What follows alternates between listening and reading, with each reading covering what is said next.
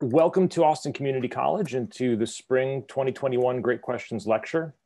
The goal of our Great Questions project at Austin Community College is to enable our students to complete core curriculum courses in a discussion-based environment focused on the study of transformative texts and led by faculty who are passionate about our students' success.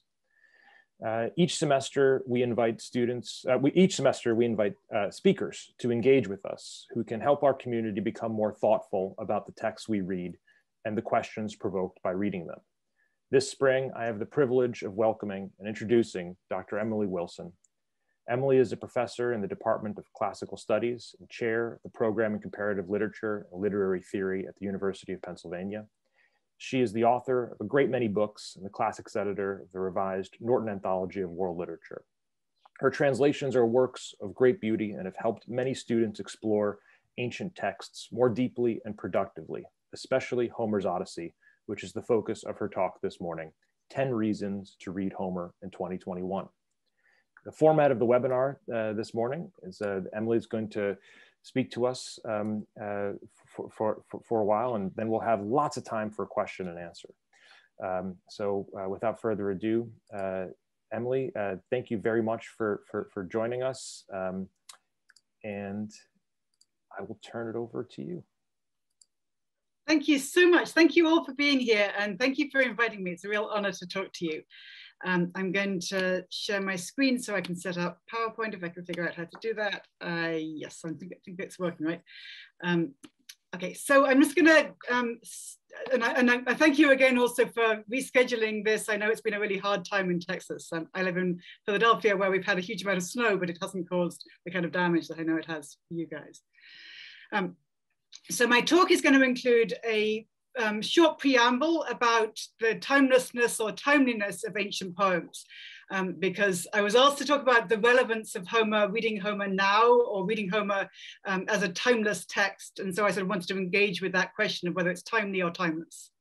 Then I'm going to do a brief discussion of my goals as a translator or retranslator of the much translated Homeric poems, because I knew you guys have read my translation of the Odyssey. And then I'm going to go through 7 rather than 10 Homeric themes that feel to me particularly resonant at this moment, 2021 in the United States. So I'm doing 7 rather than 10 because I wanted to make sure I'm leaving enough time for questions. And I realized if I do 10, I'm just going to go on too long. I'm going to end with a very short taster of my in-progress translation of the Iliad. And then I hope we'll have lots of time for Q&A. I'd love to hear from as many of you as possible. Okay, so my first section of my talk, I just want to do a preamble about timeliness or timelessness. I think it's a common idea that the quote unquote greatest works of world literature somehow transcend time and space. To me, that seems a slightly problematic or maybe deeply problematic framework. You might think the reasons to read and engage with the great books, such as Homer, in the United States in 2021 would be exactly the same reasons that you would always have wanted to engage with Homer. Exactly the same as the reasons these poems were performed and read and listened to in all kinds of other cultural moments in different places. They represent experiences that all human beings go through. They're about life, death, family, change, community, conflict. There's no human culture that doesn't engage with these issues. I think all that's true. But I also think once we look at a more fine-grained level, universal experiences feel very different and are experienced and represented differently in different human cultures. And that cultural difference really matters. That's part of why the humanities matter, because that's the area of study in which we examine the details of cultural difference. Particular cultural artifacts don't have universal relevance for all cultures and all people in exactly the same way, because there's so much diversity within and between cultures. Appeals to timelessness, I think, sometimes entail unexamined reinforcement of biases, as well as false homogenization of history. The Odyssey isn't inherently more universal than the Ramayana or the works of Confucius or any other great work of pre-modern world literature. Ancient texts, like modern ones, mean different things to different people around the world, and even in a single moment, in a single culture, in a single classroom. Presumably part of what you learn in seminar is your classmates may have different perspectives, even on a single line. if we want to learn about the distant past, we also have to be willing, I think, to examine ourselves and our own culture, and to be aware of the specificities of what we bring to a particular text, the insights that our particular cultural moment affords and precludes. So just a couple of historical details to back up the claim that Homer hasn't always been read the same way, even in modern English-speaking cultures. I'm a fairly recent translator of Homer. Homer wasn't translated into English until 400 years ago, which, if you think about it, is really late. The earliest translations into English were by a dramatist called George Chapman. There were many, many centuries in which almost nobody was reading these poems. And that wasn't just because people lost knowledge of ancient Greek. It was also because they seemed so distant. They didn't seem timely and resonant. The particular cultural meanings of the Odyssey, when it has been read, have been very, very varied. Derek Walcott's Odyssey is not the same as Milton's Odyssey.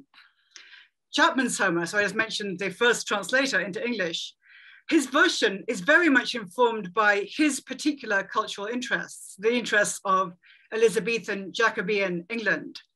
His Odysseus is very much an Elizabethan gentleman. So Chapman lived at the time of Shakespeare. He makes a Homer that's about the relationship of royal and parliamentary power, issues that were very important in the politics and society of his time, and about private versus public forms of violence and revenge. Chapman's Odyssey, in a way, is a pilgrim's progress. His Achilles is like an alienated courtier. If you go forward a couple of hundred years, Alexander Pope's Homer speaks to an entirely different set of cultural concerns. It's an Enlightenment reading. His Homer is about civility, reason, passion, good manners, and control.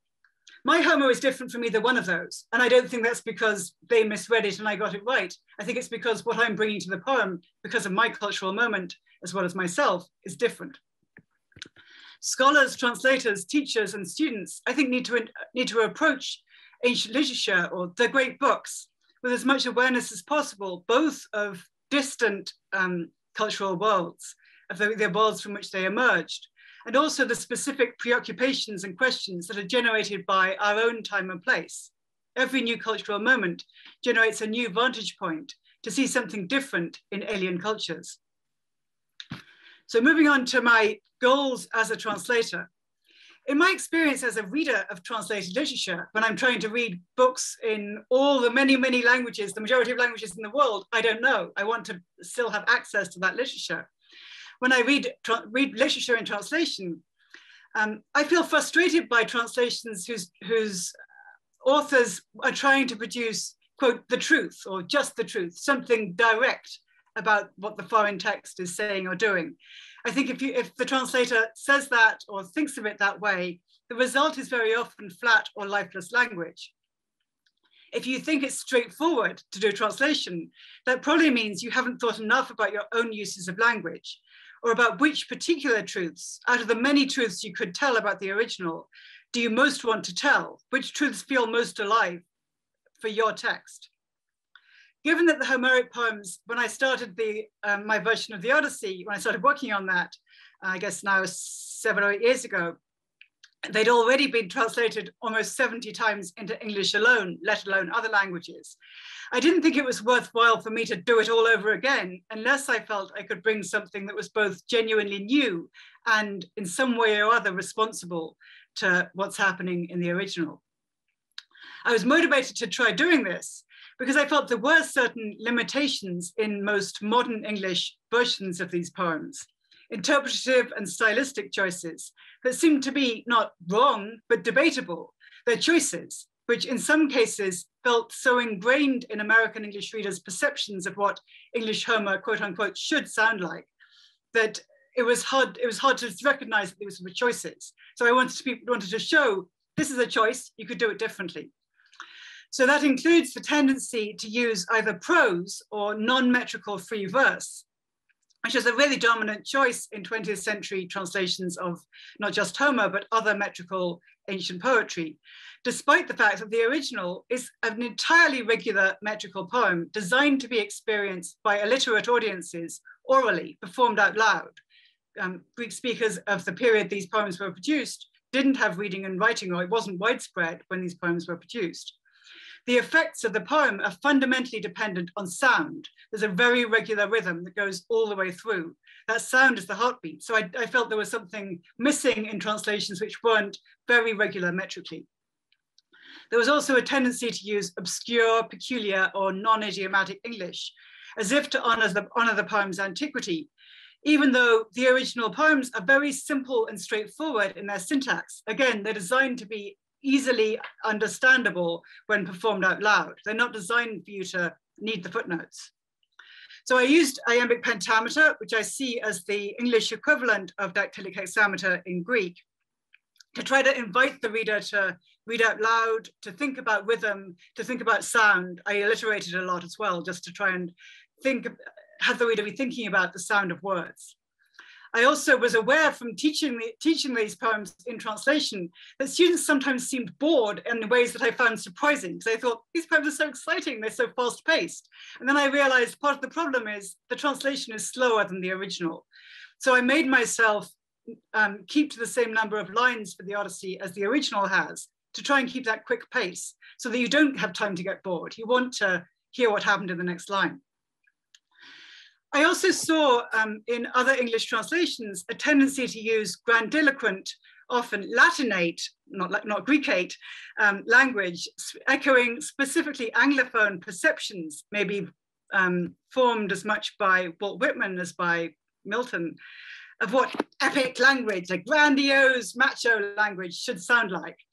And a maybe related habit of focalizing events, when possible, through an elite male perspective, so that the narrator in many translations seems to express disapproval or distance from characters in any other social category. If it's not the elite man, then we disapprove of them. So for instance, by calling the indigenous person whom Odysseus meets in the cave, the Cyclops, calling him, quote, a monster. Of course, he is people, which isn't great, but he is not characterized as something other than human. He's an anthropos, a human being. Or by calling the enslaved women who are hanged by Telemachus, quote, creatures or sluts, which many, many English translations do. There isn't an equivalent to that in the Greek. I think it's part of a pattern of distancing us from characters who aren't the elite men. I think those stylistic and interpretative tendencies are shaped as much by specific cultural preoccupations of 20th century North America about attitudes towards war, heroism, the desire for superheroes, that are specific to our culture and aren't actually a necessary feature of any reading of Homer. These poems, to me, seem to be very highly attuned to ethical, social complexity and the diversity of different characters' voice and point of view. So for me as a translator, it was very important that I came to these poems, to the task of translating Homer, having already done a lot of work on tragedy and a lot of and translations of tragedy, of dramatic works, which have multiple different speakers. And I very much wanted to bring to the task of translating Homer an attunement to, there were multiple voices, multiple perspectives. These poems are produced by multiple people in a long folk tradition. I don't want it all to be about one person. I want there to be a diverse society that's fully represented in the translation in the way that I see it being represented in the Greek. I also wanted to show something of the subtlety and depth of the emotional engagement of these poems and their awareness of the complexity of relationships between people. I wanted those qualities to emerge in some way more visibly, more audibly for students and general readers in my translations than I felt it was working for me in the classroom with my students with other translations. I think translators in general have to have huge amounts of both humility and courage. We need to remember we can't replicate the original. A translation, no matter how you do it, is not the same as the original. We shouldn't be hubristic enough to think we can. We also need to be brave to think, but to take on the enormous responsibility of deciding, this is what I'm going to say. I'm not going to somehow hedge and say 10 different things at once. I'm going to try and make my own words come to life and commit in some way to what they say. I wanted my translations to activate new kinds of engagement and a new awareness of the vividness, rhythmicality, polyphony, beauty, and emotional, ethical, social complexity that I see as there in the Homeric poems. So now I'm going to move on to my 7 themes, all of which I see as particularly resonant for our particular cultural moment. So my first one, so these are my 7 themes. My first one is going to be leadership.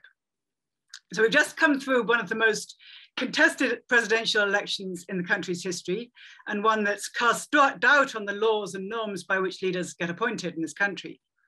In working on the Iliad during this time, I'm constantly struck by the way the poem's themes feel almost too familiar as well as too far away. The Iliad is a poem about a crisis of leadership, and it explores how a team or a community can work together in this time of massive partisanship, of the quarrel, when leaders are more obsessed with their own celebrity than the good of the team. And there are, in the Iliad, as I think in our culture, inconsistent visions about what the norms or the rules of the game should be. Do leaders lead by gaining consensus, or persuading their opponents, or by wielding superior force, or by being richer? What exactly are the bases of power? Can they sidestep all the options I just laid out by clever manipulation of rhetoric, storytelling, self-promotion, and lies? Odysseus's leadership style is in this category. He successfully persuades his subordinates, whom he consistently, cleverly calls his friends, to escort him to Troy and back so he can enrich himself and shore up his own power. None of the so-called friends get home again. As he plans the attack on the suitors of his wife, Odysseus, on the advice of Athena, relies heavily on clever manipulation, distortion, and withholding of information. Words and images, the creation of a story, are as crucial to the final massacre in book 22 as the spears and arrows. The Odyssey allows for multiple different perspectives. This is picking up what I just said before about the importance of seeing from more than one point of view in this poem. There are multiple perspectives on this style of leadership. We're very much invited to root for Odysseus as an underdog. We can see his disguises and deceits as a kind of code switching. They're a necessary tool for survival in shifting environments. He's constantly in a different place. He has to be someone else. From a listener or reader perspective, there's something really fun about being in the company of a trickster. It's that there's no coincidence that all around the world, trickster stories are really popular. We get to feel smart in our privileged access to the schemes of Athena and her favorite human. There's a particular literary pleasure in the meta story element. This is this long, implausible story about a long con whose plot depends on the protagonist's ability to tell stories and to tell lies, as the narrator is also doing, presumably. On the other hand, the narrative also makes clear Odysseus' ability to lie and scheme and manipulate reality might potentially be a negative. We see, as in this passage here, the resentment of the crew members at the leader's failure to share either material or social rewards of the journey, or to share crucial information with them. They open the bag of wins, having not been told what is in this bag. They want to get some share of the loot with disastrous results. We shared this journey with him, but we come back home with empty hands. Odysseus' leadership, once he gets to Ithaca, damages the community on the island, which is left at the end of the poem on the brink of civil war. Not everybody in Homer relishes the multiverse of alternative facts. Remember that in the underworld, Achilles says he hates like the gates of Hades, the man who says one thing and hides another in his heart. And who is that but Odysseus? Okay, my second theme is home and homecoming. I'm sure you've taught a lot in class about home and nostos, the Greek word for the journey home. Both the Iliad and the Odyssey are about home, about communities of belonging, how they form, who gets included, who gets excluded. The Odyssey is about Odysseus' journey home. The pain we get from this, the word nostalgia, the pain of not being at home, as if home is a time as well as a place. Odysseus reaches Ithaca right in the middle of the poem in book 13 out of 24. So homecoming and being at home are not just geographical. His homecoming is not at all complete halfway through. Homecoming turns out to include a sequence of recognitions. So Odysseus arrives not only at a place, but at a self or set of selves. He has to become again or differently the father of Telemachus, the enslaver of Eumaeus, the enslaver of Euryclea, the husband of Penelope, the son of Laertes, the guy who used to hunt with the dog Argos, the king of Ithaca. All these roles get reformed, and that's part of what constitutes coming home. The poem presents the homecoming of Odysseus as a triumph for him. At the same time, it shows that homecoming is preserved for the privileged few. Only gods who live forever on Mount Olympus can be sure of always having a home to come back to after they swoop down to interfere in the lives of mortals. As we've just seen, none of the men who row Odysseus to Troy and back come home. They're all eaten or drowned on the way. None of Penelope's suitors survive her husband's homecoming. Other characters are permanently homeless, like Iris the beggar, whom I'll talk about more in a second. Others, like the enslaved characters, are treated as elements in the wealth of their enslaver's home, rather than having their own place of belonging. Having a home of your own is an enormous privilege in the world of Homer, just as it is in our country right now, where millions of people have experienced eviction or homelessness, where there's a huge crisis about who gets to have a permanent home. Many inhabitants of this country, including many who were born here, never feel fully at home in America. After living here for over 20 years, I was born in the UK, as you may have picked up from my accent. I feel more or less at home here, rather than in the country of my birth. But I know that my comfort is largely premised on my economic and racial privilege. I would connect that to how Odysseus, in disguise as a homeless old migrant, asks the enslaved swineherd Eumaeus to tell his life story. And we learn that Eumaeus's journey to Ithaca was in the opposite direction in a way from that of Odysseus. They've both come to Ithaca, but what that means is totally different for the two of them. Eumaeus came to the island of Ithaca as a little child when he was trafficked into slavery and deprived forever of his home. Laertes bought me with his wealth.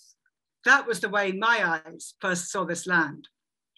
The Odyssey is centrally about home and communities of belonging, but it shows us how different those can be in different places and how the same place can be totally different for one person versus another.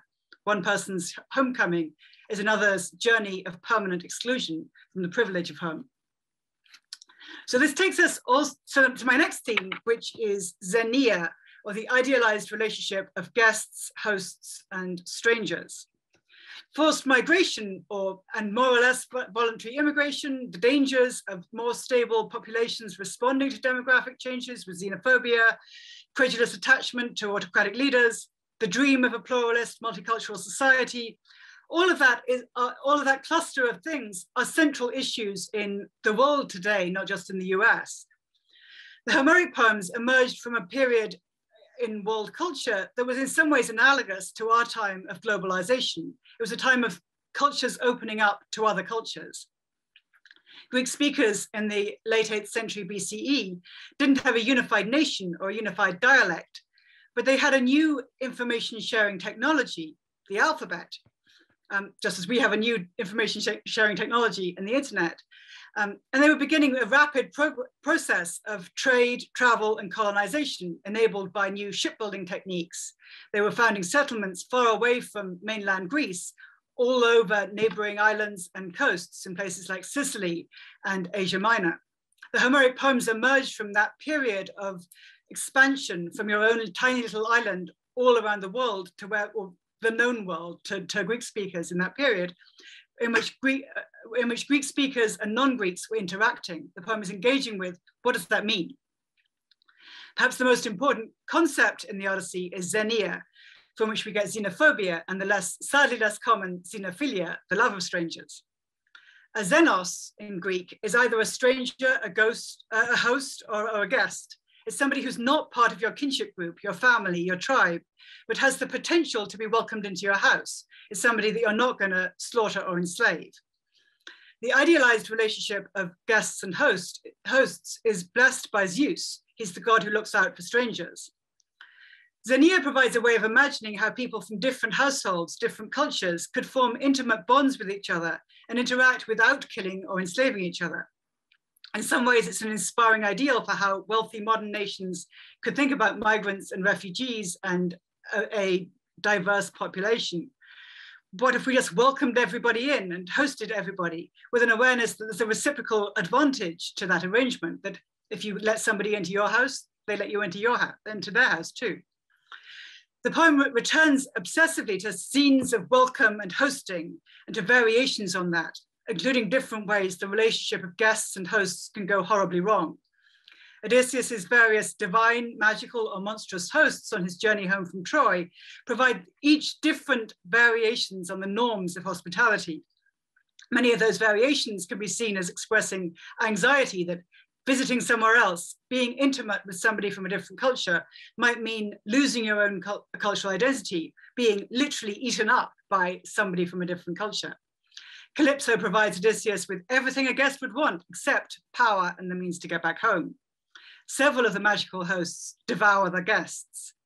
The host's task is to feed the guest. The cannibal host is this inversion, the threat of cultural assimilation in a foreign world. Are people who live differently, whose cultures, whose food might be different from ours, are they necessarily monstrous? Could they just be different? I think the Odyssey suggests complex and maybe incoherent answers to that question. The culture of the Cyclops island is weird from an agrarian Greek perspective. The Cyclops people are pastoral, they live in the mountains, they don't seem to grow grain. But the Cyclops, as I said before, is also a human being and he has divine heritage. He seems to be living a quiet life eating cheese before the colonizing Greek invades his home. The poem seems then to acknowledge both that this is an ideal location, the idea of hosting is a wonderful ideal, but also it's very dangerous. The host or the guest could each be threats to each other. Once Odysseus returns to Ithaca, his wife's suitors are his monstrous hosts in his own house. Odysseus himself becomes, like the Cyclops, the worst kind of host, the kind that slaughters the uninvited guest rather than feeding them. The poem prompts us to ask what you're allowed to do, what's legitimate if migrants or refugees or immigrants or just strange people enter your house uninvited. What's okay? Can you slaughter them? Can you say that was justice? What's the cost to doing that in terms of the community, like the fathers and brothers who fight in book 24 for their dead sons? Is there a way to avoid having your place taken over by strangers, but also avoid an escalation in violence? Is it actually a bad thing to be in a strange place? Might that be okay? Now we're moving on to number 4, inequality, by which I mean that there can be diversity of privilege within a society, not just difference between societies. For much of the second half of the Odyssey, Odysseus is in disguise as a ragged old beggar. He's mistreated by Penelope's suitors, who disobey the norms of Xenia by rejecting a potential guest. On one level, the poem seems to suggest there's an absolute obligation to take care of strangers in need. It shows that the suitors are bad, that they're hurling things at their impoverished guest. But this obligation only operates for a certain specific category of people, those who might look like genuine homeless people, but they're actually elite warriors or, like Athena, goddesses in disguise. You can see the poem's ideological tensions in the depiction of Iris, the career beggar, who in book 18 is contrasted with Odysseus, the fake homeless person. They wrestle and Odysseus beats Iris up and humiliates him and is rewarded significantly with an animal stomach. So the fight is about the belly, it's about hunger and about which kinds of hunger, which kinds of need or want are legitimate and which kinds are okay to exclude from the house. It's about class as well as poverty. Odysseus's hunger for honor and a name and power is valorized by the narrative, even though it, like the hunger of Iris, is ultimately based on material food. It's based on the animals. There are two kinds of homeless or migrant person, representing two entirely contradictory notions about how to deal with what, if this was a realistic poem, would be the same population. I think there are similar complexities in the Odyssey's confused account, richly confused. I think imaginative confusion can be really useful for thinking with, of the quote unquote right or wrong way to be enslaved. I think there's a bizarre suggestion in this poem that it's the ethical responsibility of enslaved people rather than, as you might think, the enslavers to get the relationship right. Eumaeus, the enslaved swineherd, presents Odysseus in disguise with good hospitality, showing that even an enslaved person can be morally better than the rude, posh suitors. But on the other hand, Eumaeus's story shows he's from an originally aristocratic background. The quote unquote good slaves are the ones who haven't always been enslaved. Maybe it can happen to anyone, but only elite slaves or refugees from an elite household are quote unquote good enough to fulfill the role in a way that's beneficial to the enslaver. In contrast to Melantho and Melanthius, the black flower enslaved people who were claimed by the wrong enslavers, the suitors.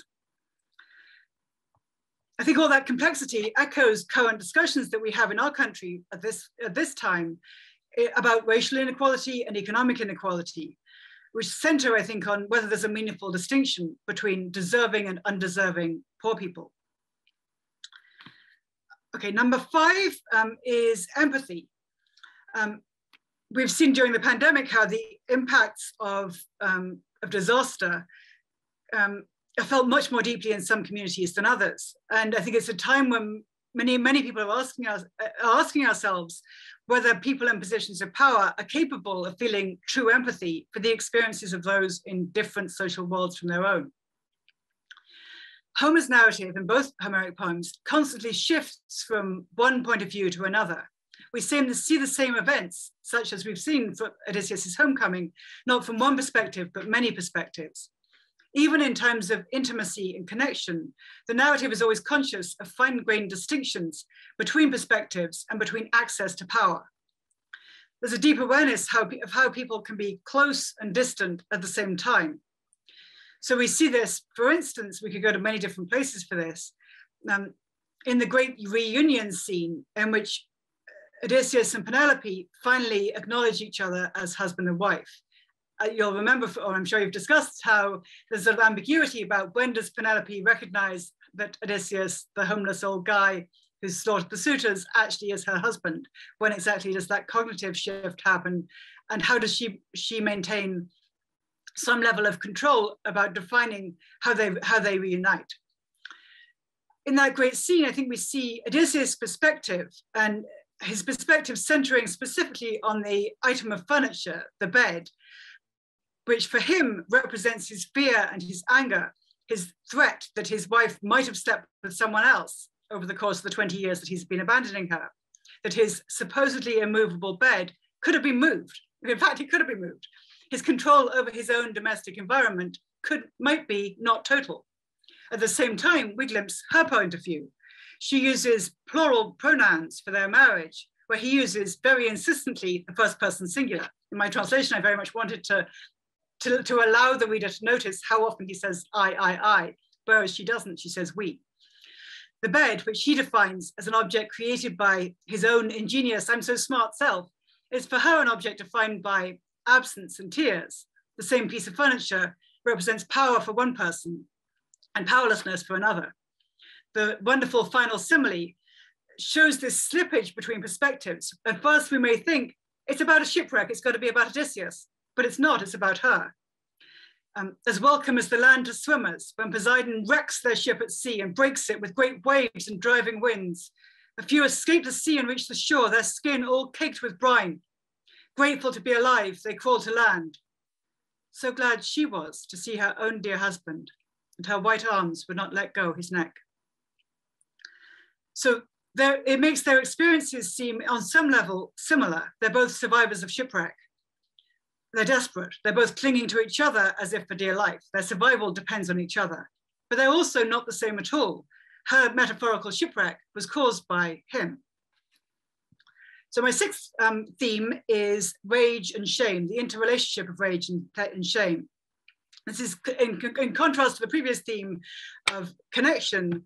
The Homeric poems are as good on conflict as connection. They suggest a complex mix of triggers, feelings, and needs that drive people to kill each other. What, for instance, and I think this is a real question for people in the United States right now, what causes people to acts of massacre or acts of terrorism? On one level, it can come down to leadership. Odysseus kills on the instructions of Athena. Telemachus kills on the orders of Odysseus. Beyond that, there are underlying economic causes. The city of Troy in the Iliad is extraordinarily rich. That's part of why the Greeks are there. In the Odyssey, Odysseus wants to regain his wealth.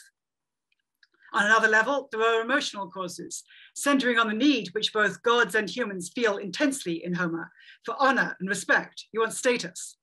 Athena wants the massacre of the suitors to be as impressive and narratively implausible as possible, so she gains maximum glory for herself. That's what drives the whole plot of the poem, is her desire for glory.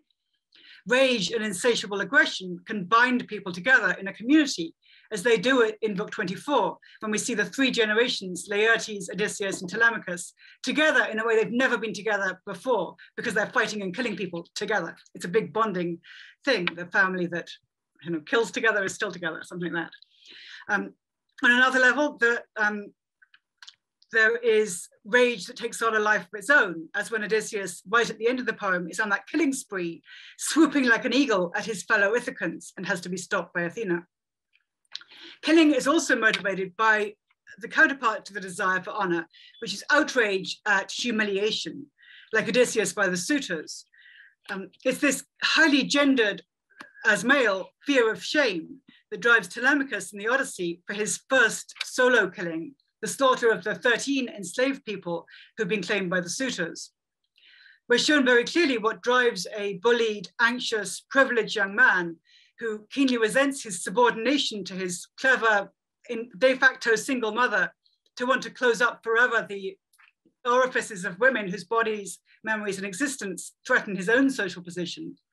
But we also glimpse the perspective of the enslaved people themselves in their vulnerability and in their desire, like the birds in the simile. You'll remember from the passage, they're like birds.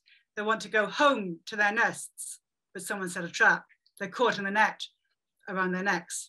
They wanted a nostos, they wanted a homecoming, and they wanted to be able to move their feet by themselves, as men can do, but women, especially enslaved people, not so much.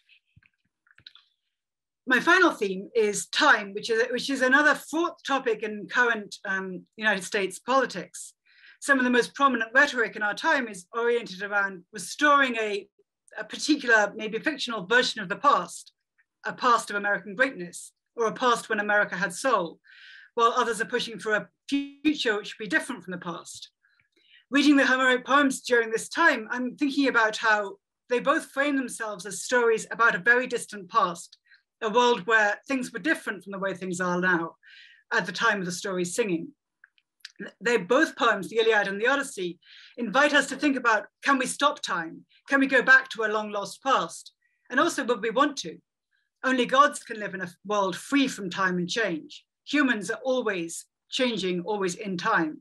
This is a description of the world of the gods, the world of Olympus. The place is never shaken by the wind, or wet with rain, or blanketed by snow. The cloudless sky is spread above the mountain, white radiance all round. The blessed gods live there in happiness forevermore. In a way, that passage defines human life by what it's not. We are always blanketed by snow and living in time. Odysseus fulfills the fantasy of turning back time and reasserting his own stable identity across time and space, becoming again. So it's as if he goes back in time, as if he's coming back in his homecoming to an earlier self, as well as to an earlier time, becoming again the vigorous young man in the prime of life that presumably he was 20 years before. And magically, thanks to Athena, it succeeds. He asserts his exact same social position in his marriage, his family, his community. So we're shown, if in these very unlikely circumstances, what if you actually could turn back 20 years? What if you could be who you were 20 years ago? We're also shown in the Odyssey how this process has a huge cost in terms of human life. There's a big death count in the Odyssey.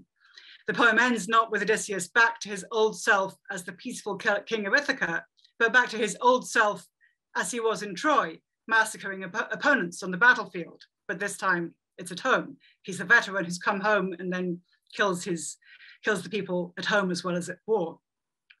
The poem recognizes the limits to which anyone, even Athena, could achieve the conservative fantasy of recovering a partly fictional time of lost greatness. 20 years maybe are erased for Odysseus. They're not erased, as I suggested a few minutes ago, for Penelope, whose face is marked by tears. She constantly talks about her face marked by tears, her bed stained with her tears. Or for Telemachus, who is no longer a baby. Or for the dog Argos, who pricks up his ears at the sound of his old master's voice. Then suddenly, Black Death took hold of him.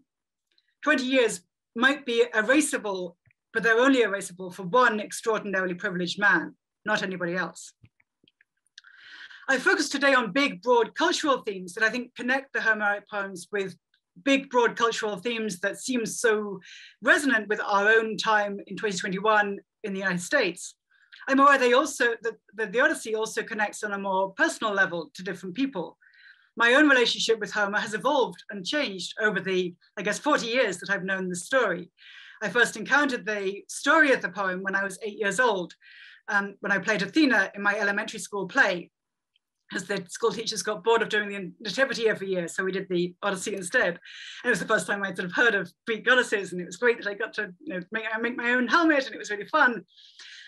And of course, my relationship with Homer has changed enormously over decades of reading these poems, reading them in Greek.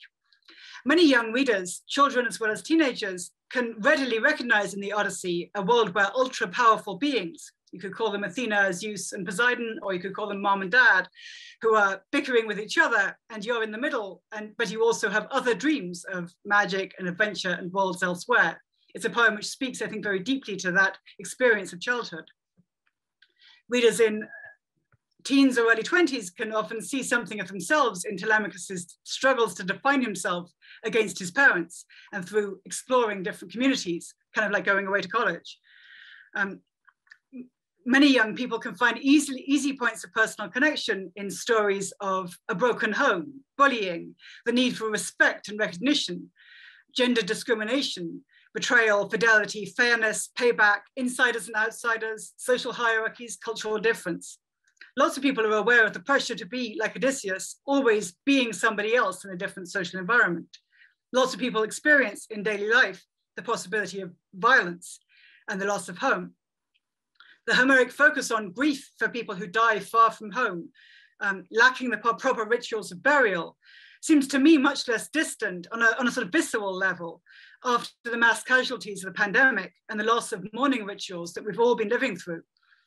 That we can't have a moment to grieve, just as you can't grieve properly in the Iliad if the people die away from their homes.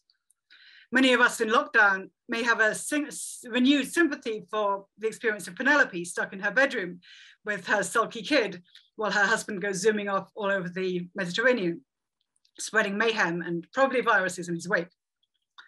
So in closing, just to sum up some of I think I've touched on a whole bunch of different things.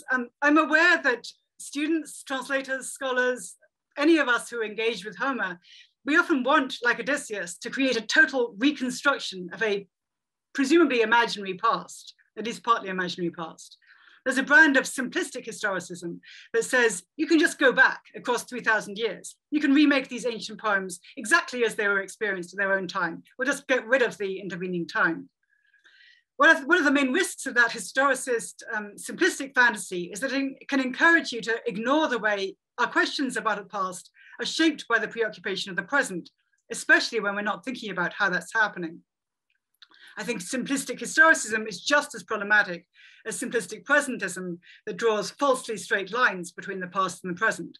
So for instance, I would hesitate to do the gesture of saying Odysseus is just like any particular modern leader. There are always differences, there's always layers. My goal in laying out possible partial resonances, not equations, between themes in Homer and in our time is to suggest that both past and present might be recognized more clearly if we see them as being always in dialogue with each other. Okay, so I'm going to wrap up by reading just the first 7 lines of my translation in progress of the Iliad, and then I would love to engage with whatever questions you guys have. Goddess, sing of the cataclysmic wrath of Peleus' son Achilles, cause of so much suffering for the Greeks that sent many strong souls to Hades, making men a feast for birds and prey for dogs. The plan of Zeus was moving to its end, beginning when those two argued first, Lord Agamemnon and glorious Achilles. Okay, so I'm gonna wrap up and I would love to take whatever questions you guys have. what do I do at this stage? I just look for questions, is that right? Okay, so folks, if you have questions for Emily, please click on the Q&A tab, which is in between the raise hand and the live transcript, and enter your question into the Q&A. I do see a question. Here we go.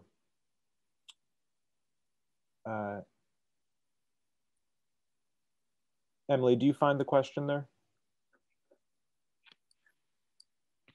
Yes, I'm not sure how much I can say about this question.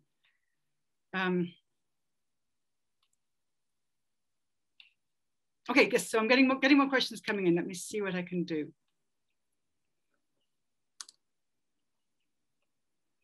Okay, so the question that I'm going to address first is talking about whether there were specific aspects of recent translations, such as the translations by Stanley Lombardo, Robert Fagles, and Richmond Lattimore, that called out for revision in a shifted cultural moment. So when I was trying to figure out whether I wanted to do a retranslation of the Odyssey, given that I was aware there were a whole bunch of translations already, I certainly thought very hard at that stage about whether there was already translations out there that I felt would replicate whatever I would want to do. And so I did a sort of exercise as I was trying to think about whether to take on the project of rereading book 9 very, very slowly in Greek, just to sort of have it absolutely clear in my mind. And then I read something like 10 translations just of that book and tried to think about how might I do that differently? Would I want to do anything different from what's already out there? And after doing that process, I thought, actually, I do think that there are things I would want to do differently. I mean, at that stage, I wasn't necessarily thinking primarily about how can I respond to the cultural moment. My primary thing was thinking, as I tried to suggest, but probably too fast, that I would do something different metrically. None of those translations have a very regular meter to them. And those are the dominant best-selling American translations. So I was conscious also from just teaching, I think I've taught all of those different bits of them in the classroom, that I felt that those translations gave an image to students of the language of Homer, which has a particular free verse poetics. And I wanted to try and introduce the possibility that you can experience the rhythm of Homer in English by doing a very metrical translation, and also trying, as I suggested, to bring out the proto-dramatic elements of the poem more clearly that I felt was done in those translations. I mean, in looking at those translations, specifically of book 9, I chose that book, which is the book about the Cyclops, specifically because I was interested from my classroom experience of teaching that book in how students, I thought, seemed to be less attuned than I thought. I was sort of puzzled by how not attuned students were to the ways that Odysseus might or might not be an unreliable narrator. And then I thought maybe part of the reason it's difficult to be attuned to questions about narrative perspective is that the translations aren't helping you with that. So I wanted to try and think about how might a translation enable more awareness of the fluctuating narrative perspectives in the Odyssey. And it's kind of only in retrospect that I think maybe I'm aware of diversity of perspectives, not just because that was something I was interested in as a reader and critic of drama, but that also maybe something about the cultural moment was there. I'm not sure if it's the cultural moment for iambic pentameter. I would like it to be, but that wasn't the first thing I thought about. That's something I think about in retrospect. So in retrospect, so during the 5 years I worked in the Odyssey translation, I didn't look at other translations while I was working on it. Because that just wasn't part of my process. I thought if I do that, it's just going to be a distraction. What I want to be doing is what is engaging with the Greek, and what do I want to do with the Greek.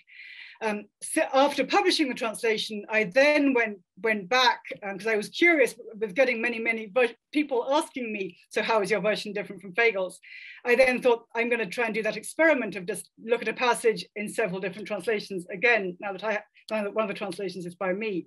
So what I have on the screen with my threads on translation on Twitter, some of them are doing a version of that, of just sort of looking at a line from the Odyssey as translated by 5 or 10 different people, usually including me, and just seeing how they're all different from each other and exploring what's at stake in the differences. And usually when I do that, I find out something I hadn't realized. I mean, I'm not always sort of deciding I'm going to be different in some specific way. I'm just trying to do whatever I can based on my best thinking about the Greek and the English language and the possibilities that might be there. So okay, so lots more questions. So let me see what else there is. I should go through, right? Is that right? Well, if you don't mind, Emily, I'd like to draw your attention to a few of these. And may I ask you to stop sharing your screen so that yes, sorry, yes. You in greater relief. Yes, sorry, that was beautiful. Thank you. There we go. Yes. So this is a question from Liz. How would you explain presentism and historicism in how we interpret these stories? So I would say that historicism is to do with an idea that the past is totally different from the present, and that the primary way to understand the past is through its pastness.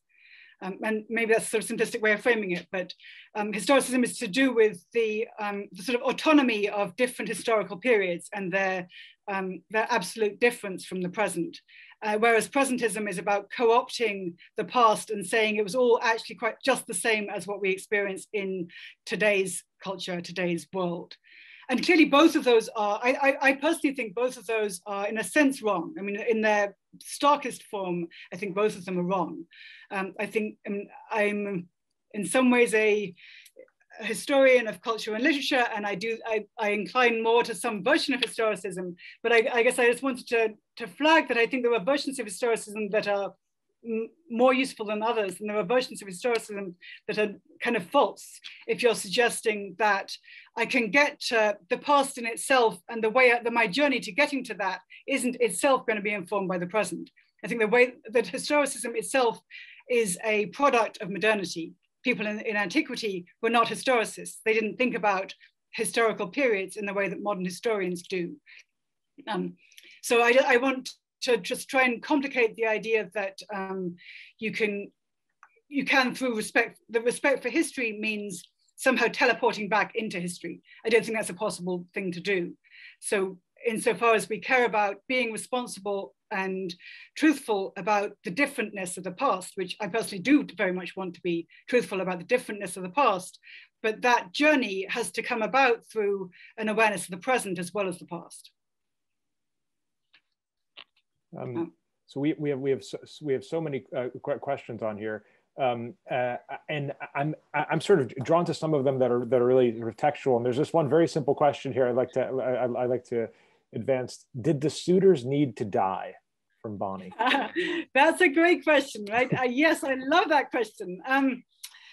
Yeah, it's a tough question, right? I mean, we have I think there's different questions, because one question is, does the particular, remember there's the scene with the single suitor who's a good suitor. Among the suitors, there's one guy who says, oh, I think we've actually been going too far with this. Shouldn't we just leave? And Athena ensures that he stays. He's going to get massacred along with the others. So I think that also helps to complicate the idea that they're all evil, they all have to die. The narrative doesn't want us to think they're all evil, because at least one of them tried to get away and tried to say sorry. He died along with the others. Was there a way for Odysseus to get his absolute old old social position back without slaughtering them? I'm not sure. But I think the poem is also sort of asking us to think about what other choices did he have? Was that the only place he could be? Was that the only possible home? It clearly wasn't. He's actually at home in many different places. We see the other narrative possibilities, right? We first meet Odysseus when he's making what Calypso sees as a really weird choice. He could have been immortal. He could have stayed at home on the island with Calypso forever. It's only because he's, for reasons he never fully explains, I think it's a very resonant absence, he wants to go back home, despite the fact that he has the chance of immortality, he has the chance of being with an immortal, beautiful goddess forever in luxury, and yet he wants to go home. And one could say there's something very beautiful about that. It's his home place. One can also say, and I don't think this is in contradiction, it's to do with his status, that he can only be the top man, the most important person in his world, if he's in Ithaca. In no other place is he the most important. If you think Odysseus being important is the most important thing, then yes, they have to die. If you don't think that, then he could have married Nausicaa. and he could have stayed with the Phaeacians, and he got along just fine with the Phaeacians. That was another possible home. There were many other places he could have been, but once he's in Ithaca, I think it's him or them.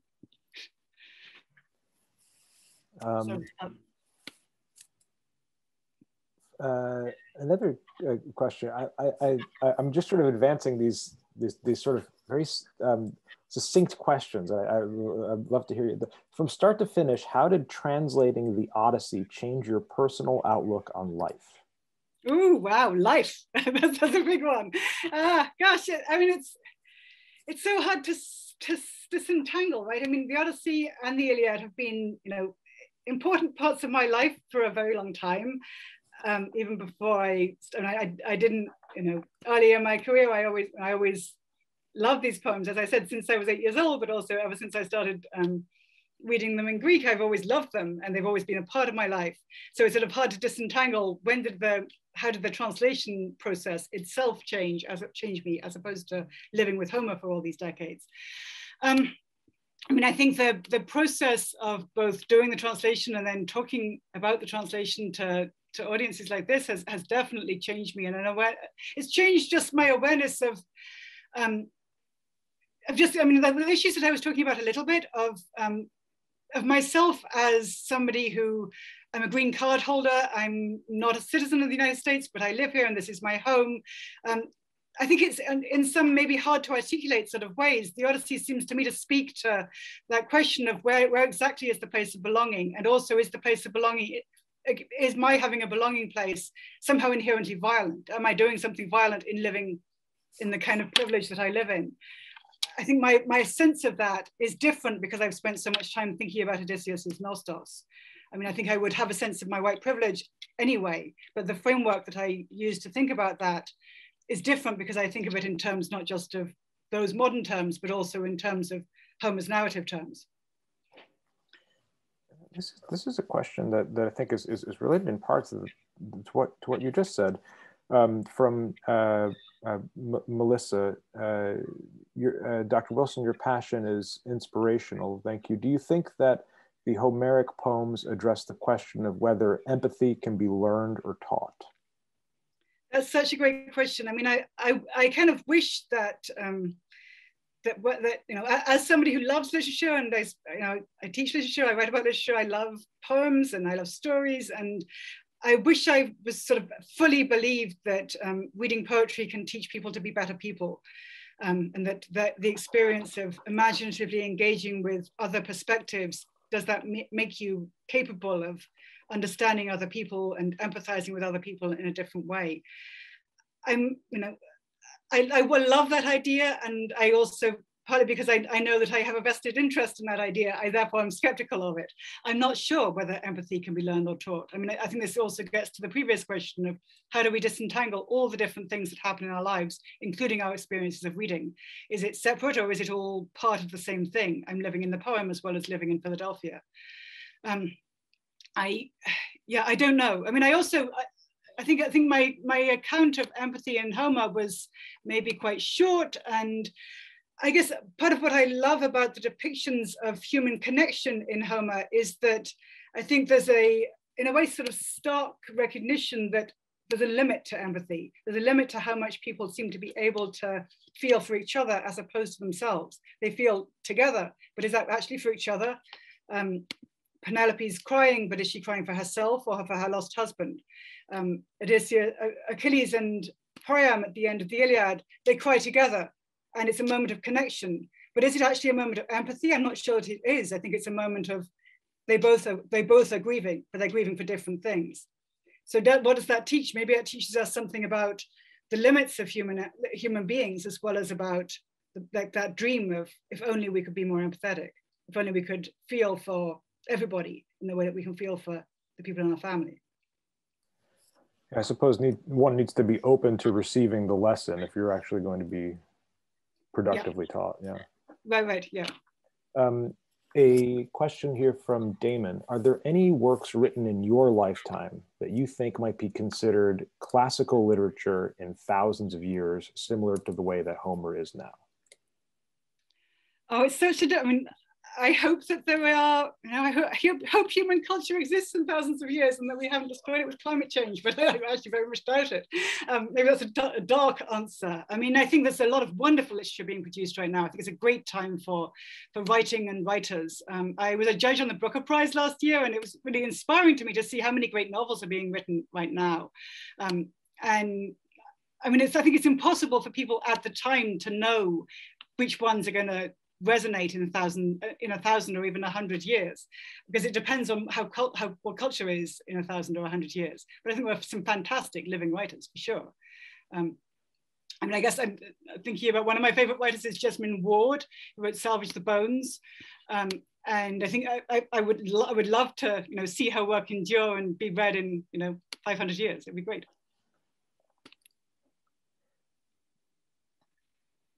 All right. I'm trying to group some of these, but they're hard. Oh no! to do it in real time. I wish I would have stopped sooner because there's so many great questions. I love it. Well, let's see. Maybe this question on translation. This is from Marcus. When you are translating Homer, what is your source for the Greek text? And what is the history of how that has been transmitted to us? So the primary source that I use is a modern edition. I use the Oxford Classical Text. In fact, I can. So I use the Oxford Classical Text, and then I look at other editions and I look at commentaries as well. But I use this modern edition, and as you can see, this is, I hope you can see this, maybe people who haven't looked at, my light's bad, if you haven't looked at classical text before, what this has is an apparatus, it's called an apparatus criticus at the bottom, which tells you, so the bottom part is the poem, and then there's the bottom part, which tells you different manuscript readings from different manuscripts of the text. Of course, there's no sort of handwritten Odyssey by Homer from the 8th century. We don't have any texts from as early as that. The earliest sort of editions of Homer were happening in Alexandria. You've probably heard of the Library of Alexandria. One of the big things the librarians of Alexandria were doing was collating texts that were by then canonical within Greek literature, including the Homeric poems, and debating with one another about should this line go in there, should that line go in there. So all modern editions are based on the editions produced by the librarians in Alexandria in the 3rd, 2nd century BCE. So whichever modern text I choose, whether it's the Tumna or the OCT, that it's going to be based on that. We also don't have, beyond papyrus scraps, the editions of those Alexandrian scholars, but we have a lot of evidence about what they did and what they, how they read Homer. And then later manuscripts that we do have, the medieval or Byzantine manuscripts, are based on those, are both based ultimately through a long process of copying on those Alexandrian editions. But I mean, there's a longer question, there's another question which has to do with how did the Homeric poems go from being based on a long oral tradition to being written texts in themselves, which is a separate question from how did the written poems become the printed poems.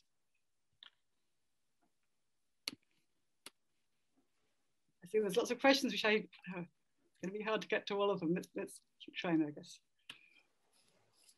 Should I try and choose one, or do you want to? Please do. I don't want to be too much. I don't know if I can do this. Yes. It's so tough, isn't it? If there's one that stands out to you, you can go for it. Somebody whose girls are 5 and 7. My 11-year-old loves the graphic novel versions of the graphic novel books about the Olympian gods. And she actually only reads the ones about the goddesses because she doesn't not that interested in gods. There are a lot of really great versions for kids. My daughters have no interest in the Iliad because it's too sad, because people kill each other, which I think is a legitimate response. But there are many, if your kids have different tastes about violence, there are many possibilities out there, including for the Odyssey and the Iliad. Yeah, partly because of my own kids' preferences, I know more about the graphic novel world of them than the chapter book questions. But I think there's some pretty good ones of both. What else is there? What else, do you want to suggest another one? Sure. Well, there are a number of questions. There's some questions here in the chat too, rather than the Q&A. But there are a couple questions in the Q&A and in the chat along the lines of the classics, like what are the classics?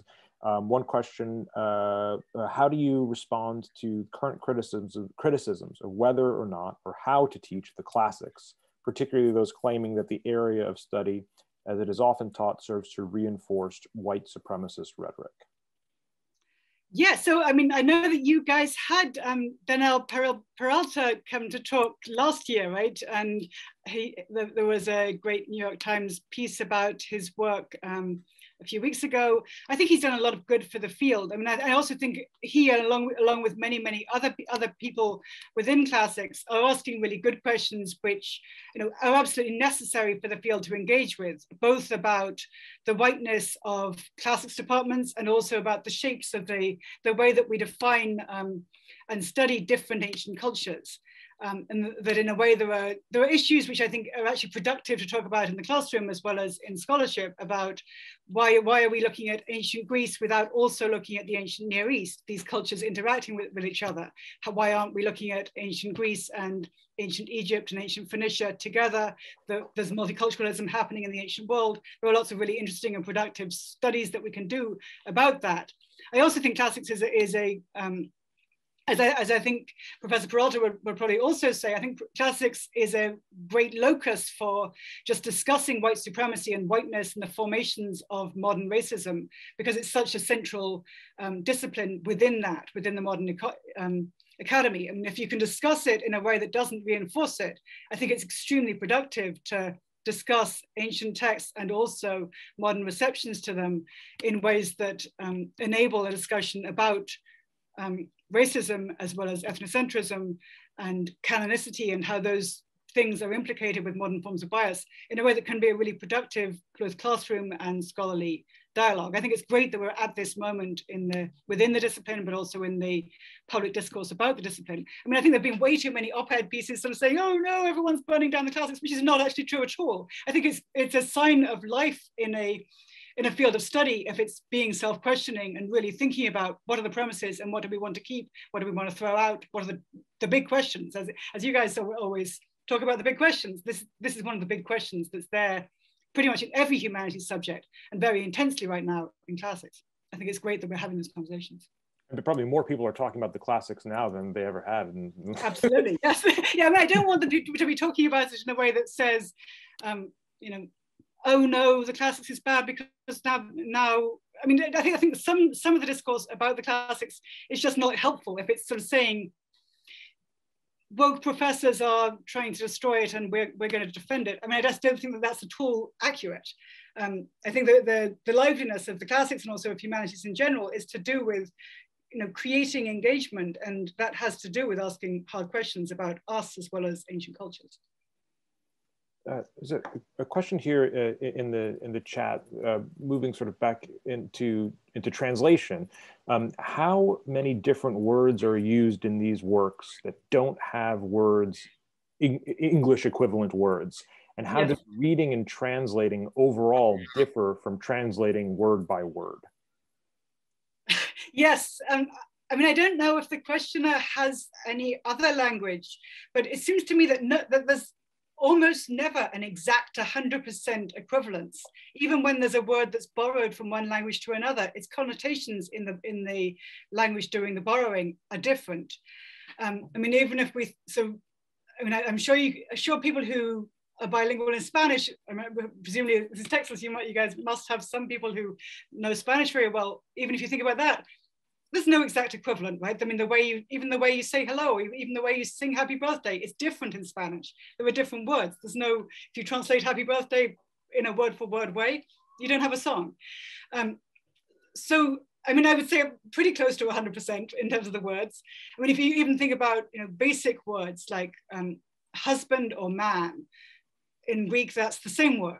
So it makes a difference that there's a distinction between man versus human being versus in English where we have man, human being, and husband as distinct words. The whole shape of how do you divide up reality is different in every language.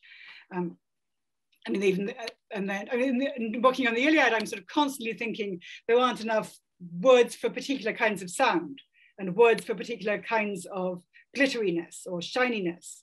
The whole color vocabulary is different. The whole psychological vocabulary is different. When you have a feeling in Homer, it's described with body parts, which we don't have.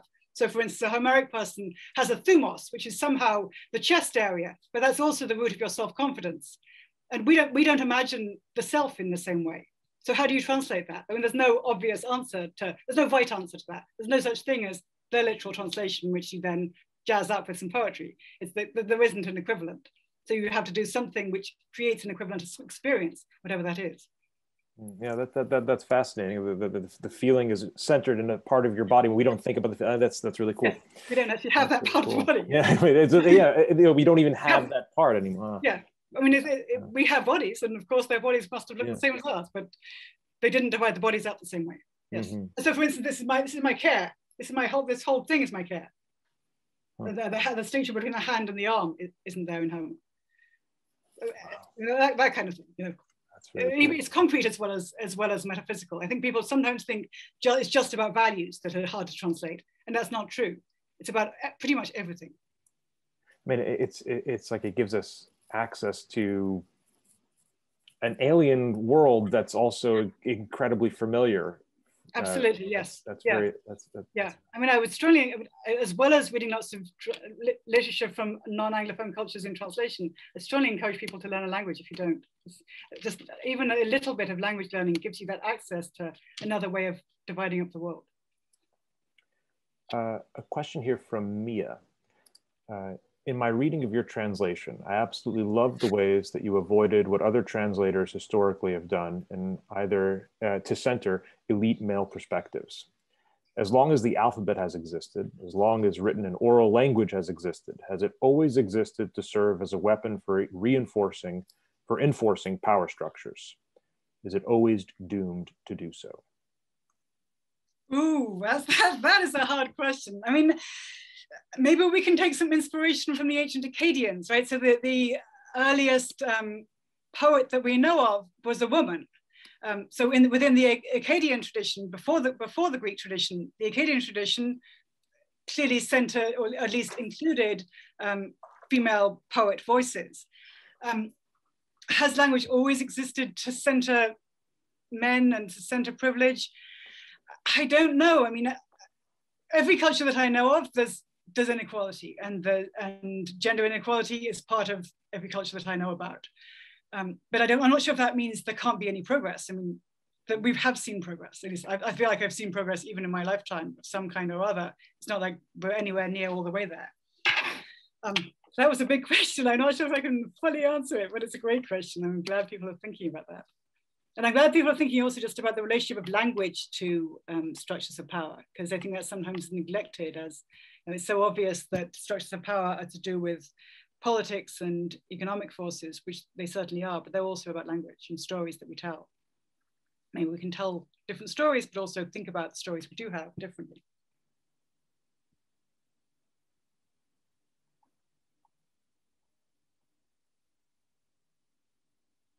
All right. Do you see anything particular that jumps out? I mean, I'm looking through the questions. I'm noticing that Timothy Welsh also asked about gender and talking about female gods and male gods. Gender inequality is also present in the divine world.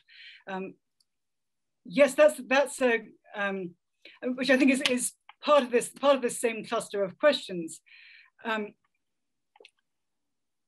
I mean, one of the things that I think is interesting also is that, yes, Calypso has that outraged speech in which she suggests it's so unfair because male gods get to do whatever they want with human beings, whereas she doesn't get to abuse the human being she wants to abuse. But that we also have a picture in the Odyssey of Athena getting absolutely everything she wants. And similarly, in the Iliad, we have both the depiction of Aphrodite, who's very much a gendered as female goddess, her vulnerability in being literally wounded is sort of partly to do with her being sort of girly and seductive. But then we also see the power and aggression of Hera and Athena, who are constantly grappling against the plans of Zeus. I mean, I think we certainly see in the Homeric poems gender struggle being there in Olympus and in the human plane and among the enslaved people as well as the elites, whether they're experienced differently in each of these communities. I mean, I think that obviously the concept of intersectionality, the concept of the way that economic power, racial power, gender power, these are separate categories, even though they also can overlap and intersect. That's not a concept which Homer had, but it's something which you can absolutely see clearly in the Homeric story world. There's an awareness that the power of a goddess far outstrips the power of an enslaved mortal man, even though, of course, we also see the dominance of patriarchal Zeus over the goddesses. A question from Melinda, who would like a recommendation for reading more about learning about the Greeks. So I've enjoyed reading your translation and would like to read a history of the Greeks. What do you recommend? Oh no, I wish I had a better answer to that. I'm not sure what to recommend. I mean, I wish there was a better sort of introduction for the non-specialist reader that I actually know about. I'm not sure that I know of a really good recent history of the ancient Greeks. I mean, there are several popular ones. I mean, I think I might recommend an anthology rather than a narrative history, because I think the narrative histories, I mean, it probably depends which particular period you want. I mean, there are several pretty good books about the Mycenaeans, the culture that the Homeric poems are partly drawing on. And then there are different histories of 5th century Greeks. So of course, it's a different culture from the culture of Homer.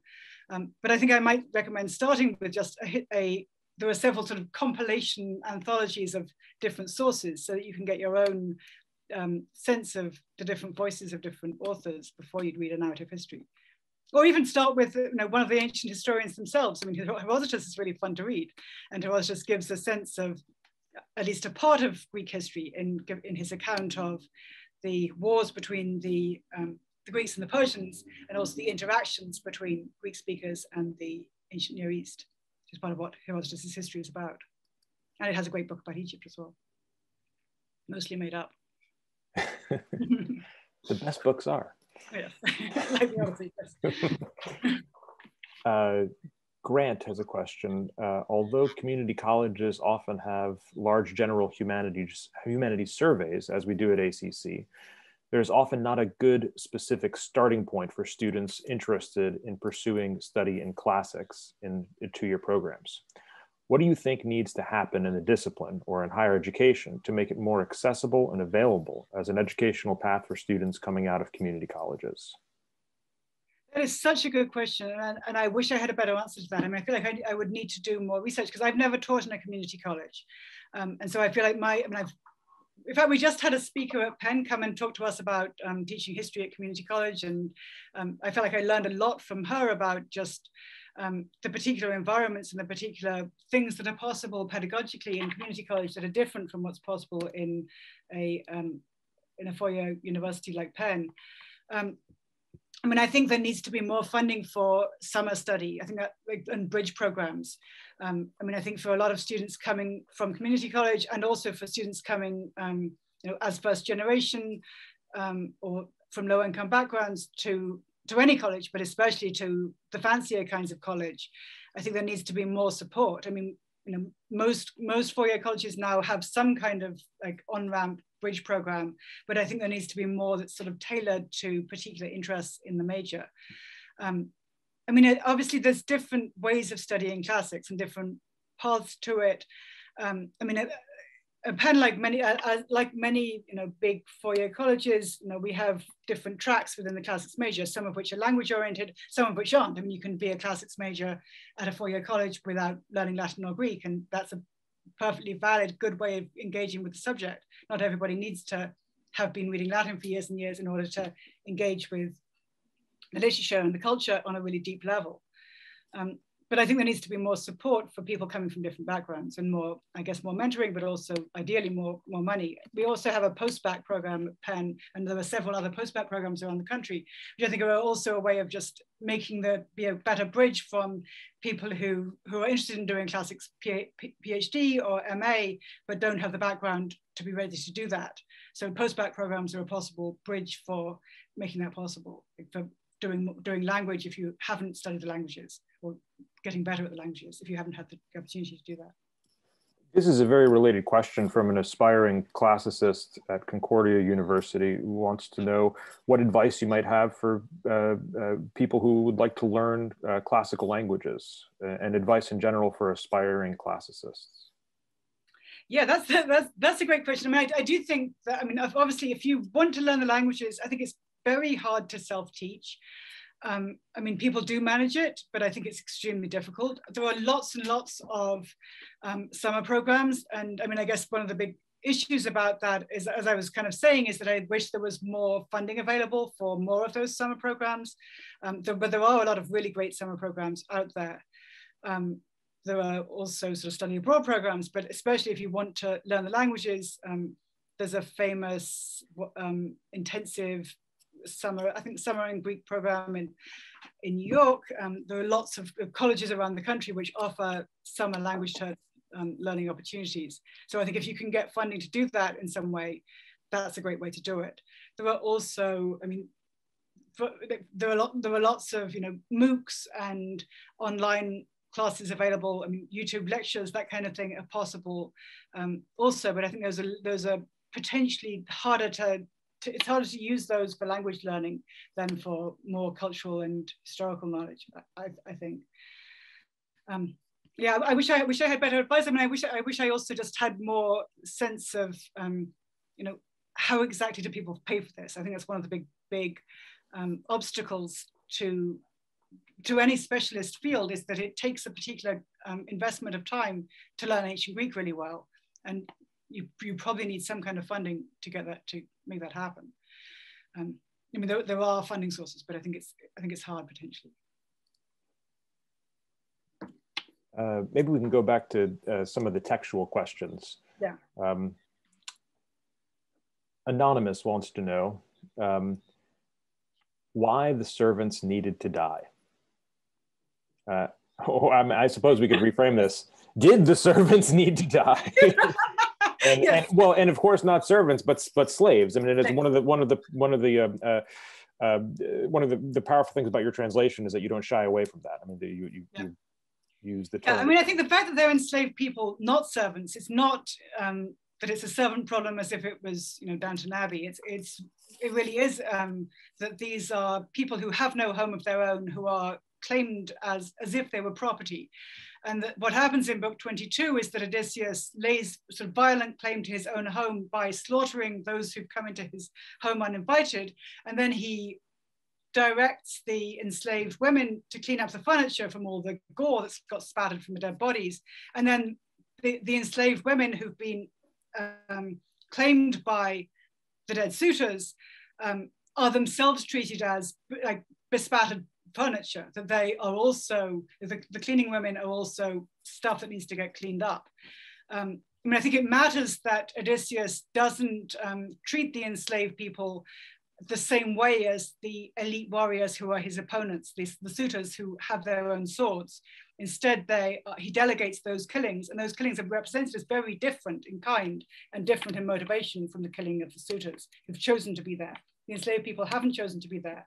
Odysseus says at the start of book 22 that the accuses the suitors of raping the enslaved women. So it's not as if the poem is sort of unambiguously saying it's their fault. I think it's certainly not saying that, it's certainly not unambiguously. I think it's instead suggesting, because the suitors have laid claim to both these 12 women and the one man, Melanthius, therefore they belong in some way to men who aren't Telemachus and Odysseus. And in order for Odysseus to have absolute control over, this is all my stuff, he has to eradicate the stuff which has memories. And human stuff has memories, because in fact they're human beings. So I think it's in order to not have the shame of, there are people here who remember that it wasn't always yours, it doesn't fully belong to you. That's shameful. And so in order for that not to happen, Telemachus is delegated to kill these 13 people.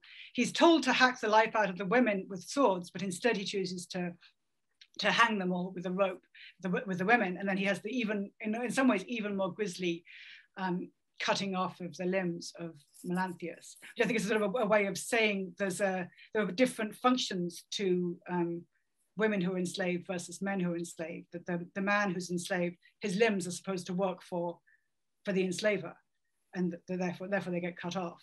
Whereas the woman who's enslaved, it's her orifices, it's the internal parts of her body are supposed to belong to one man. If they don't belong to that man anymore, he's going to destroy.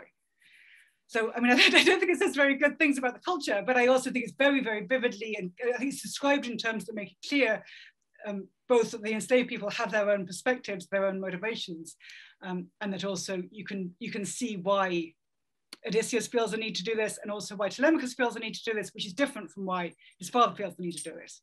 So there's this really subtle differences of characterization in the different perspectives. So I'm not sure if that says why they need. I think the other possible answer is they need to die in terms of the narrative because it cuts off the possibility, or it precludes the possibility of, but couldn't Penelope go and sleep with someone else? Symbolically, this says all the women in the house either belong to Odysseus or they're dead. So I think it's a way of sort of saying any possibility of woman who belonged to another man is gone. I appreciated your interpretation too of the birds caught in the net, that they're sort of seeking a homecoming that's thwarted in the context of this of Odysseus' homecoming too. I thought that was a that was very, very interesting. A question here from 99702 or 7002. How would you explain the relationship the Greeks had with mythology versus reality? How did they differentiate between the two, or did they see mythology as their truth and their history? This is a great question. Yes, I mean, the category of mythology, of course, is a part of the modern curriculum. I mean, I think if you'd asked Plato or Herodotus, they would have said the stories about the gods are, they're part of our religion as much as part of our history, but they're part of both. They're part of the way we structure education and beliefs about the world. But it's also not the case that there's no evidence in at least in 5th century culture of Greeks, at least Athenians, questioning these stories, right? I mean, there were several moments in the plays of Euripides where characters say, there are all these stupid stories out there about the gods, but I don't believe any of it. And people in Plato certainly interrogate these stories about the gods and say, actually, they've got the gods all wrong. The gods are not like that. The gods are not always fighting each other and having affairs and being jealous and getting upset all the time. That's not the way we should be thinking about religion. So it's positive within this culture. These stories were both absolutely formative for people from childhood up as a way of thinking about the world. I mean, the closest thing to the Hebrew Bible within ancient Greek culture is the Homeric poems. But then I think one could also question in our culture, how literally do different people believe in Genesis? There's a whole range. And presumably, I think in ancient and archaic Greek cultures, I suspect there was a whole range in terms of how literally are you going to take these stories? The fact that there were many different variations on particular myths, I think also tells you something about the particular ways that they both believed and didn't believe, or there were different possibilities. So that,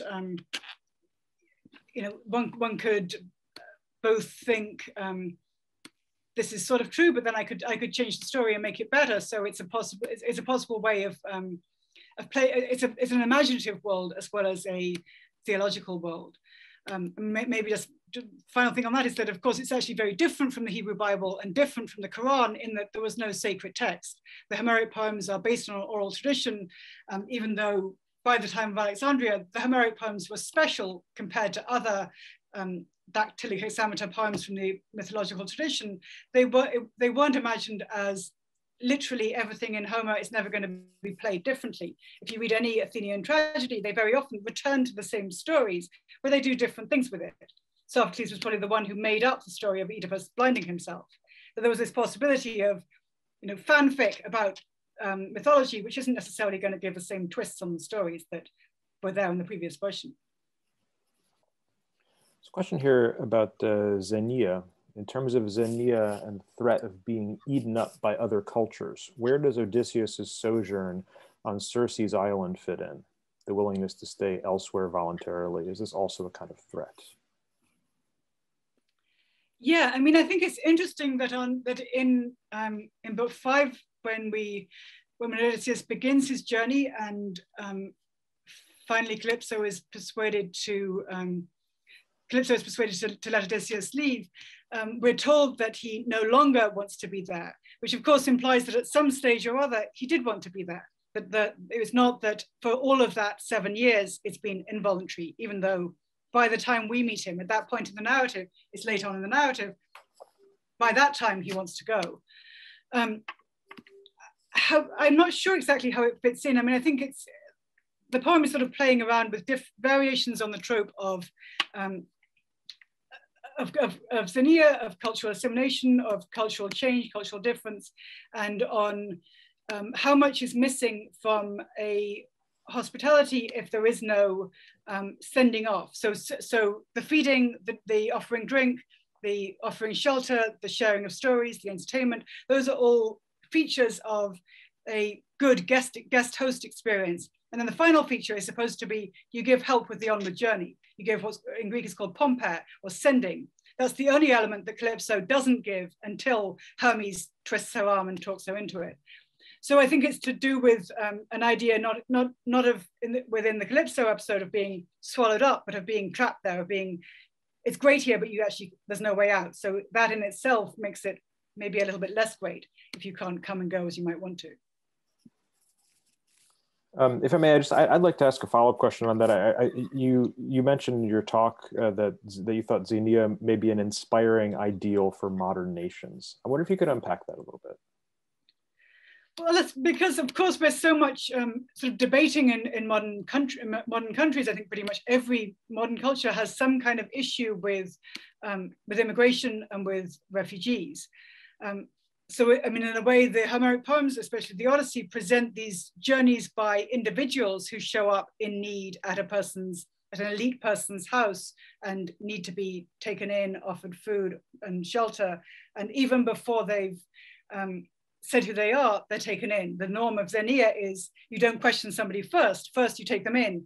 The asking questions is later. And of course, there's something starkly different about encountering that pattern when we're so used to reading the newspaper about what is it like to be, somebody coming from Mexico or from Central America or South America. You get questioned first and you don't get offered the food and shelter first. You get the questions and then it's absolutely unknown whether you even get to get anywhere near the building of a relationship, which is part of what's at the heart of xenia. And so I think it's also just the way that xenia is imagined in the Odyssey is to do with an idea that it's to your advantage to take somebody in, because that's going to increase your network. It's going to mean that if you're ever on a trip and you might want to gather goods and get gifts, then it's going to be great if you have lots of places to stay. In a pre-Airbnb world, you want to have lots of people who can take you in. But there's, of course, within the modern world, even beyond the trivia of Airbnb, it's actually good to have strong international diplomacy. It's good to have strong relationships between countries.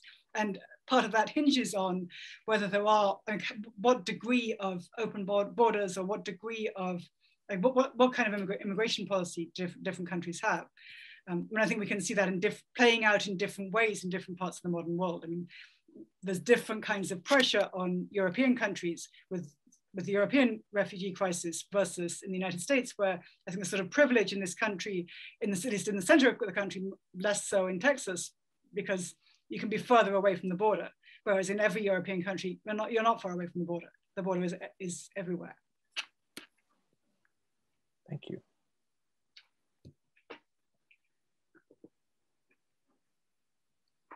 All right.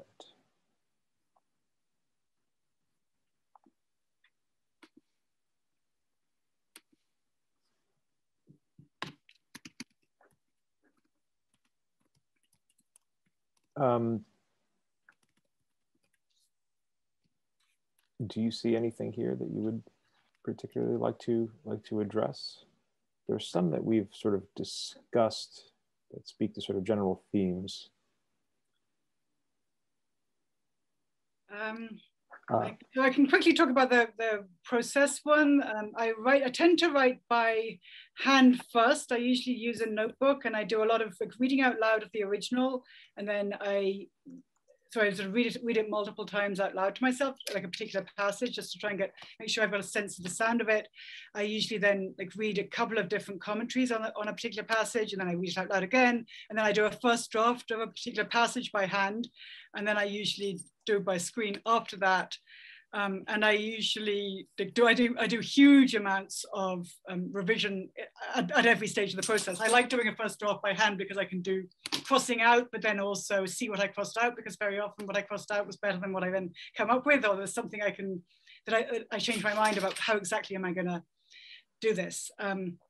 So I do multiple different drafts, but I usually have a stage of writing by hand first and then onto the screen. All right. Well, Emily, thank you so much for joining us this morning. This has been a real treat to be able to talk with you and to hear you speak and to model for us how to engage with these ancient texts. We truly appreciate your presence with us this morning, and we look forward to continuing to engage with you in the future. I'm sorry about my dog. Oh, it's fine. She's like, wow, please take me for a walk. It was so nice to meet you and to meet all of you. And I'm sorry I didn't get to all the questions, but they were wonderful questions. Thank you so much for your attentive work with this poem. And I wish all of you all the best with your continuing studies. It's wonderful to meet you all.